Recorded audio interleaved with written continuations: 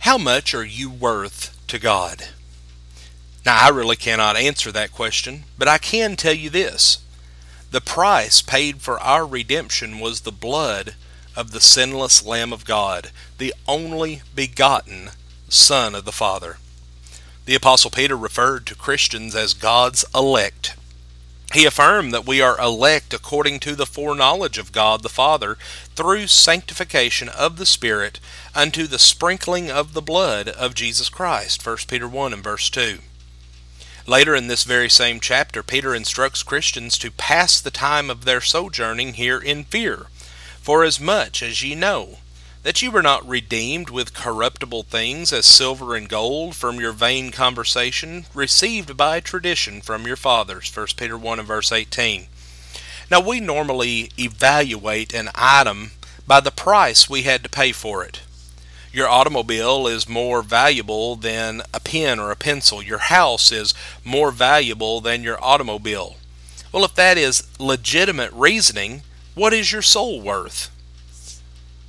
Well, you didn't have to pay anything for it, but it cost our Heavenly Father His precious Son.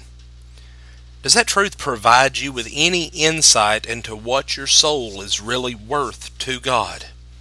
In Matthew 16 and verse 26, Jesus said, "For what is a man profited, if he shall gain the whole world and lose his soul? Or what shall a man give in exchange for his soul?" Friends, Christians are redeemed people. But the price paid was not silver or gold, but it was the precious blood of Jesus Christ. The word redeemed means that we are released by payment of a ransom. Jesus tells us plainly what the ransom was. For the Son of Man came not to be ministered unto, but to minister and to give His life, what? A ransom for many. Matthew 20 and verse 28. There is not enough gold and silver in the world to redeem one soul from sin. But the blood of Jesus Christ accomplishes this goal, and without the shedding of blood, there is no remission. Hebrews 9 and verse 22. Friends, if Christ had not shed His blood, the whole world would still be lost in sin. The blood of Christ redeems us from the vain conversation or manner of life which we received by tradition from our fathers.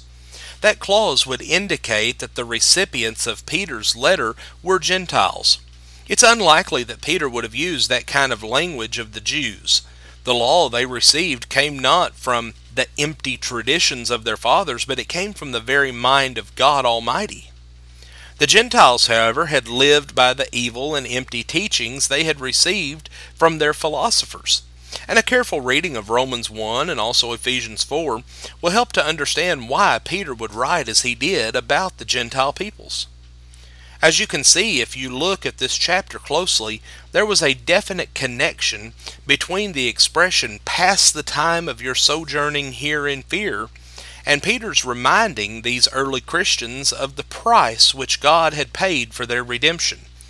God has graciously provided us the way of salvation. Jesus paid for that way with His own blood. Therefore, every believer in Jesus Christ must pass the time of their sojourning here in fear. We must be constantly aware of what God has done for our salvation and live in such a way as to have the approval of God. Now, that does not mean that anyone can deserve what God has done and is doing for us, but it does mean that we are to live with God's will always in our mind.